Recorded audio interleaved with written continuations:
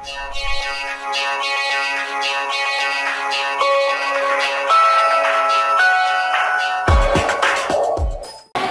যে কারণে দেশের বিভিন্ন জায়গায় ভারী বর্ষণের আশঙ্কা।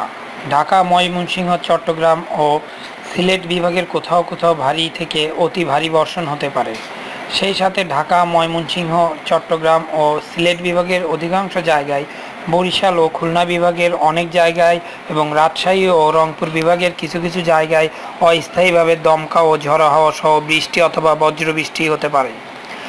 আবহাওয়া অধিদপ্তরের এক বিজ্ঞপ্তিতে আরও জানানো হয়, সারা দেশে দিন ও রাতের তাপমাত্রা প্রায় অপরিবর্তিত থাকতে পারে, তবে ঢাকায় বাতাসের গতি ও দিক দক্ষিণ পূর্ব দিক থেকে ঘন্টায় 8 থেকে 12 কিলোমিটার, যা অস্থায়ীভাবে দমকায় ঘন্টায় 30 থেকে 40 কিলোমিটার পর্যন্ত বৃদ্ধি পেতে পারে।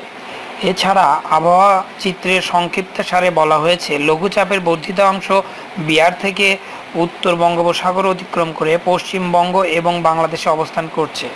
দক্ষিণ পশ্চিম মৌসুমি বায়ু চট্টগ্রাম ও সিলেট বিভাগ পর্যন্ত অগ্রসর হয়েছে।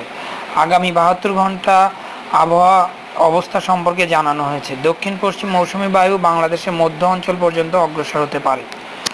গতকাল দেশের সর্বনিম্ন তাপমাত্রা ছিল ভোলায় 20.4 ডিগ্রি সেলসিয়াস এবং সর্বোচ্চ তাপমাত্রা ছিল রাজশাহীতে 37.0 ডিগ্রি সেলসিয়াস। আমার এই চ্যানেল হতে আপনারা যদি আরও লেটেস্ট নিউজ পেতে চান, তাহলে অবশ্যই সাবস্ক্রাইবের মাধ্যমে আমার সঙ্গে থাকুন। ধন্যবাদ সবাইকে।